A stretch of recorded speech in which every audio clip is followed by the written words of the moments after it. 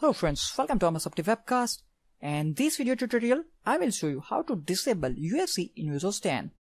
User account control will prompt you via pop-up message when an application or process try to make a change to the system. You can then allow or deny the access in the UAC prompt.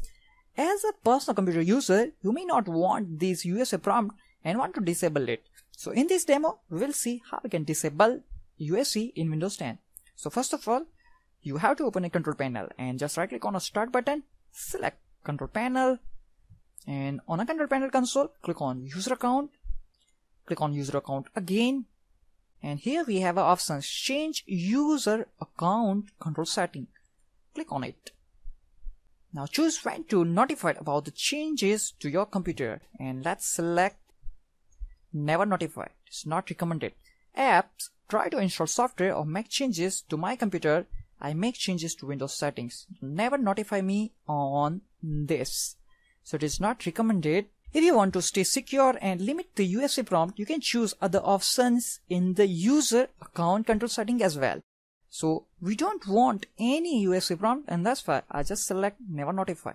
Click on OK. Click on yes. And that's it. And now UAC is disabled on this computer. You can also disable UAC by using registry method. Let's open a regedit. Navigate to the key H key local machine. Under software, select Microsoft, and under Microsoft, select Windows. Under Windows, select current version, and under current version, select policy.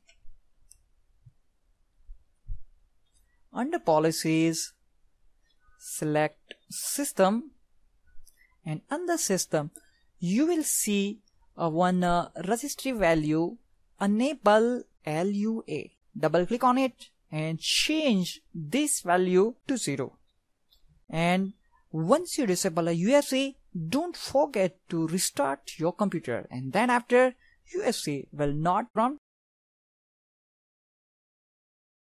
So this is the way you can also disable user account control in Windows 10. So you have two methods. You can use control panel or you can use registry method to disable the UAC.